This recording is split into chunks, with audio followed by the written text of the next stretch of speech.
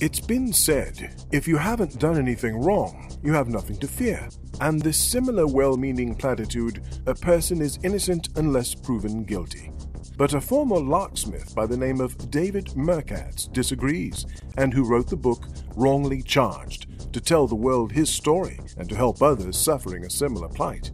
David shares that innocent people are wrongly accused of crimes every day in this country. Plenty of times, the police do their job and quickly figure out who is innocent and who is trying to shift the blame to someone else. However, the police are people too, and sometimes they make mistakes, or worse. Wrongly Charged is the story of one such mistake. It tells the true story of 3 locksmiths from Coconut Creek, Florida, who were arrested and wrongly accused with major felonies. The police knew quite well that the matter at hand was merely a civil trademark infringement issue, but that didn't stop them. Why? Because those men chose to name their Locksmith Services Company a similar name to the company the police department used to make their keys. Did these men do anything to break the law? No. But did it cause some confusion in the marketplace as to which locksmith was the company of choice by the good old boy police department? Yes.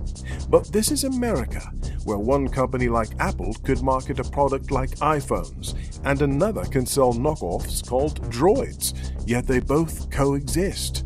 But these 3 locksmiths were tossed into the criminal justice system and had to endure the indignity of an arrest and worse, striving to prove their innocence lest they get slapped with a lengthy prison sentence.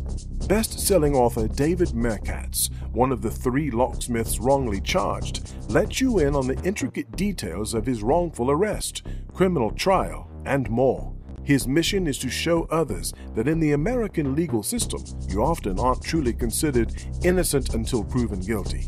Too frequently, when push comes to shove, you are guilty until proven innocent.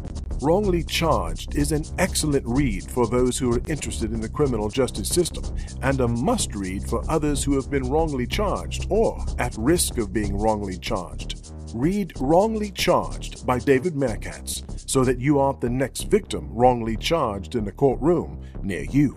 Information about the book Wrongly Charged is available at wronglycharged.com.